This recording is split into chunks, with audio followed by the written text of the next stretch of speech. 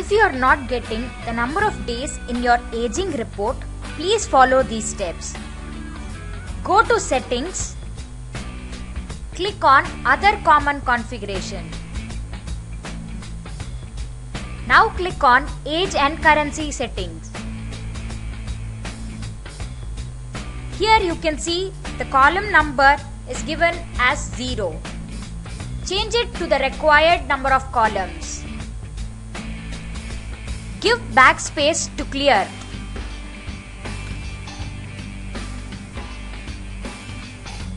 The maximum number of columns is 6.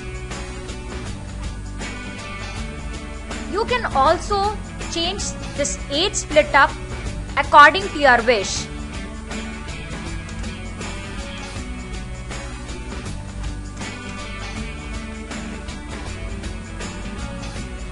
Once you are done with the split up, give update. Give yes to proceed. Give exit.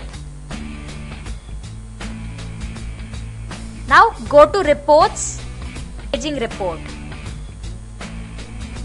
Select Type. You can now see the age split up as we have given in the configuration. It's less than 10 days, greater than 45 days, and the interval between 10 to 25 days, 25 to 45 days.